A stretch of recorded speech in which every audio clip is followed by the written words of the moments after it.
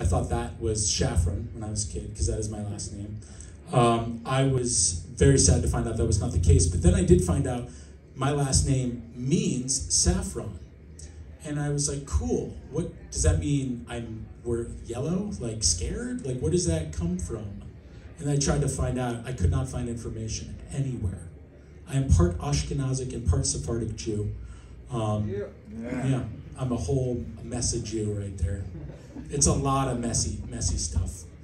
Mediterranean, Asia, people don't know this. If you really want to piss off a Russian, you just tell them that they're Asian, because Asia is part of Russia. They don't know that Russia is part of Asia. They don't know that, or maybe they're not allowed to know that.